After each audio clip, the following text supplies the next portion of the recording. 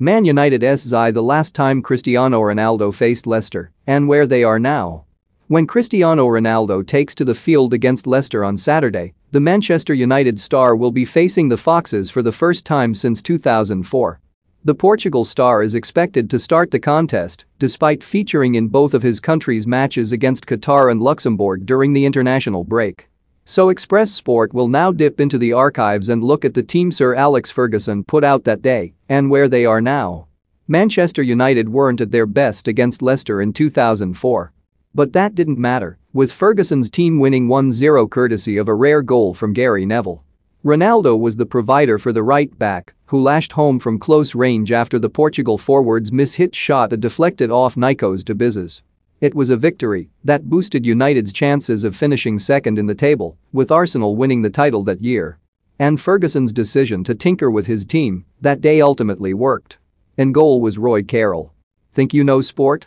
Test your sporting knowledge with our tricky quiz. The Northern Irishman is now a goalkeeping coach these days, and he was still playing as recently as earlier this year with Dungannon Swifts in his homeland. Neville, the goalscorer, was selected at right back. And he's extremely prominent these days, doing punditry work with Sky Sports and doing interviews with sporting figures such as Tyson Fury, Anthony Joshua and Dina Asher-Smith on the overlap. For the centre-back positions, Ferguson picked Wes Brown and John O'Shea together. Brown now works for the club itself in an ambassadorial role, and he's often seen on MUTV providing punditry. O'Shea, meanwhile, is part of the Republic of Ireland's under-21 coaching staff after hanging up his boots in 2019. Don't miss Ronaldo may block Man United from hiring Conte. Conte's comments on Tottenham job with Nuno under fire. Latest Guendouzi antics show Arsenal were right to sell at left-back. Mikel Sylvester got the nod.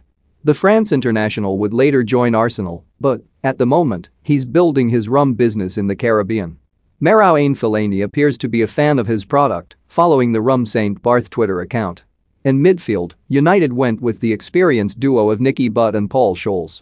Butt was a coach at Old Trafford until earlier this year, and, recently, he explained his decision to leave by saying, "I went to head of first-team development. From there, I couldn't see where my next step was. When I get frustrated in a role or a job, as I did, I'm a different kind of person. I become irritable, not happy. I blame everybody else. The same thing happened to me as a player. When I start getting that feeling, I need to get out. As a player, I saw people I thought I was better than, in fact, I knew was better than, playing rather than me, and that made me miserable. I was getting irritated about some of the stuff going on at the club. I felt irritable within myself. I needed to change. Most people don't leave Man United unless they have something lined up. I had nothing lined up. I just knew my personality, how I react to things, and that it was time to leave. I didn't know where my next step was at the club." Scholes is a pundit for BT Sport and, while he was shy during his playing days, he now seems comfortable in the spotlight. Ronaldo lined up on the right and, given he's a United player again, no more information is needed. On the left wing, the Red Devils went with David Bellion.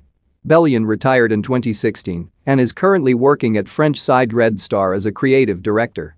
And, up top, United selected Diego Forlán and Luis Saha together. Forlán retired back in 2019 after a glittering career where he sparkled in La Liga with Atletico Madrid and Villarreal. The Uruguayan advised United over the signing of Facundo Pellistri.